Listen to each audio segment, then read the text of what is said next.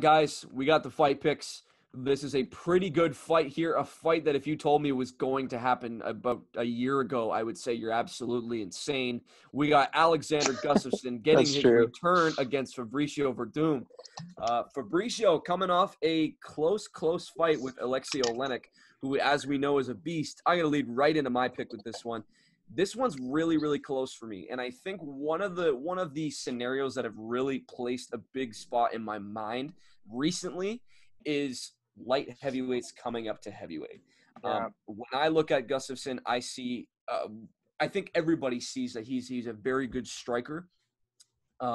He's got those knockouts, 11 of his 18 wins coming by knockout. And then I look at Werdum and I look at how big Gustafsson is going to be at heavyweight compared to how he was at light heavyweight. I don't think he's going to be able to get these strikes out as fast as he can at heavyweight, as we've seen in recent history with light heavyweights coming up to heavyweight. Werdum has a ground advantage, I would say personally. Oh yeah. And with Gustafsson, with Gustafsson being choked out in his last fight against Anthony Smith, who we've kind of seen fall off a little bit in the light heavyweight division, albeit against some pretty tough opponents. But Werdum having the ground advantage, I see him being able to control the fight. If it was Werdum coming down to light heavyweight, this is a completely different story for me. I have to lean towards Werdum winning this one. I don't think Verdum's going to make a huge name for himself in the heavyweight division. I definitely believe he's past his prime, especially being 42. 43. He's 43 now. He's listed as 42. He's 58. Birthday, July 30th, 1977. What's the math on that? 30. Yeah, let me do mental math. Oh, you're right. 43. Why does it say 42 then on Sure Dog? It's not okay. No, he'll be 43. He'll be 43 in a week. Yeah, 43 in a week. Yeah, that's the math. Oh, July 30th. My bad. Yeah, 42. Okay. All right. So going back, just quickly, what I was saying was, so if this was at light heavyweight, I would pick Gustafsson, no problem. But just looking at it like this, Werdum was able to stand with Olenek. Who was eating shots in that fight? Werdum. Yeah, was eating shots. He kept getting hit. Yeah, so I think definitely that's what lost him the fight. Now that you put that back in my memory, but I see Werdum getting this to the ground and kind of keeping him there. He fought when Werdum fought Volkov, obviously before he got KO'd. He was able to take it to the ground and kind of keep it there. He's done that throughout his career, submitting guys like Walt Harris. He even beat the unanimous decision against Marcin Tybura, who we saw fight a light heavyweight before this, and it was a very boring fight.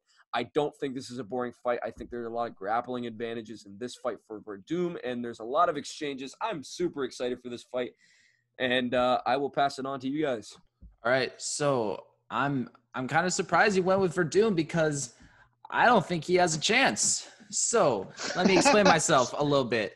He came into his last fight against Alexei Olenek, and let's keep it real. He looked terrible. He was in awful physical condition. Dude did not look like a professional athlete to me.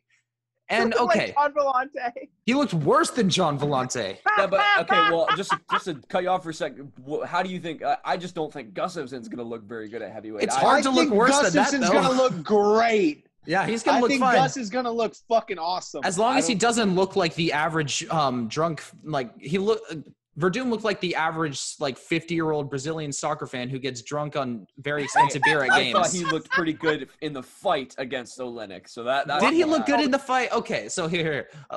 He got landed on repeatedly by Alexei Olenek. And let's not forget the narrative going into the fight with Werdum was that Werdum was going to be the better striker.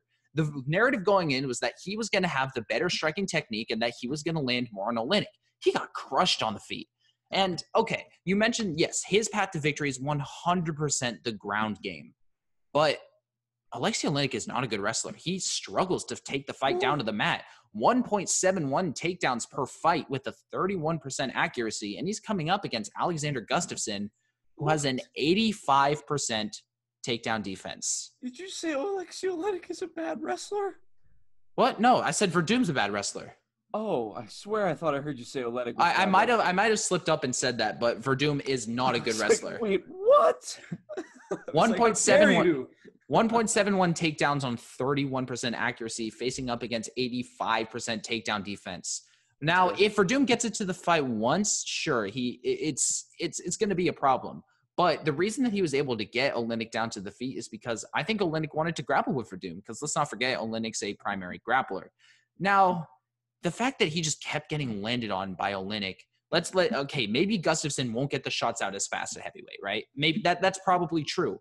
But I bet Gustafsson's punches are 5 times faster than Alexei Oleinik's with 10 times that technique. We can't forget that this guy is a boxing master. He just throws such good hands very, very well. And on the feet, if it's he's going to knock out Werdum pretty early. I think he's going to catch him. He still has that power. Going up, he's going to have more power. He's going to knock out Werdum very early, I think. And if it goes to the decision, we saw Werdum gas out. This just does not seem a very good fight for a 42, almost 43-year-old, off steroids, not great physical condition, Fabricio Werdum. I don't think I mentioned the calculated percentage, so Werdum is a 56.4. Interesting. Wow. Who's next? Me, I think. Yeah, okay, go ahead. This one's tough for me. I will say I'm kind of shocked about the betting odds. Gustafsson's a -360 favorite, which I don't think he should be that high. I agree. Although it's tough because he lost to Anthony Smith, and we just saw Smith get wrecked by Glover Teixeira. Like, I don't know, a fight I really thought he was going to walk through, but I don't know. So it's tough. Gustafsson's going up to heavyweight. Gustafsson's a big dude. He's 6'5", though. It's not like he's going to be a small heavyweight. Yeah. He looks good from what I've seen in training. Werdum looked really out of shape his last fight. I think the layoff was not good for him.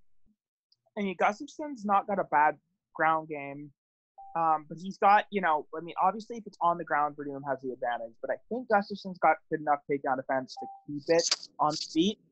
So I think I got to go with Gus on this one.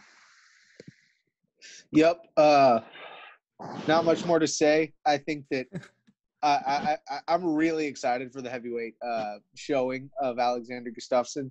I think that he's going to knock him out in round 1 or round 2. I'll go round 2. I think he's going to have what I think it was Zach that was saying.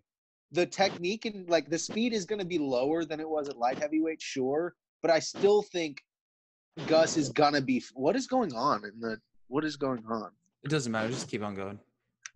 Okay. I've got sorry, that was so distracting. I think that his speed is still going to be way more than Fabricio's, and he's going to make Fabricio look kind of foolish on the feet. I think that Gus is just going to have great times at heavyweight. I really do.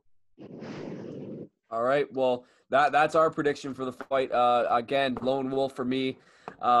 Maybe not for the last time of the night. We'll see. And let us know what you guys think, because I've been lone wolf for the most of it. I want to see the lone wolves in the comments. Lone wolves unite, please. Let's go. Appreciate you guys watching. Make sure you guys are checking out the other Fight Picks videos, because we do have a lot of disagreements. We have a lot of agreements, and I want to know if you guys agree or disagree with us. Show your support. Like I said, check them out, and thank you guys for watching.